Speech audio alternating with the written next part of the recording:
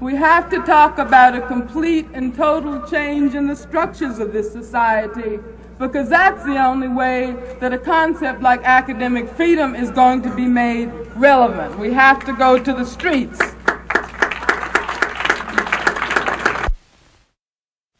The Berkeley campus has perhaps the most unique tradition of political activity.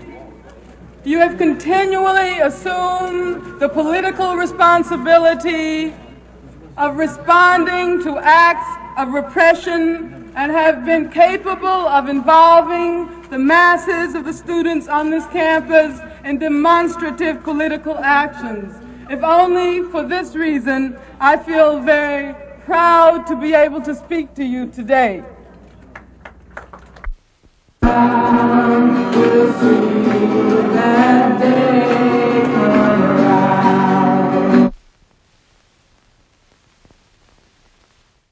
What Angela Davis had to say here at UC Berkeley was no different from what many other radicals have said. Her only problem seems to be that she's given herself a label. She calls herself a member of the Communist Party. Belva Davis for Eyewitness News, UC Berkeley.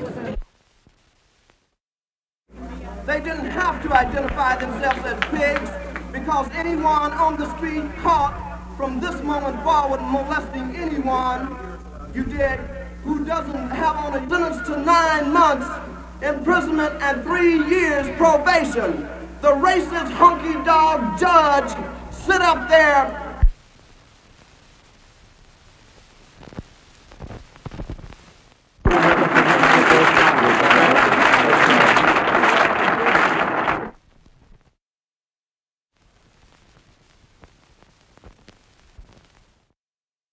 I believe that the fight is just beginning to start.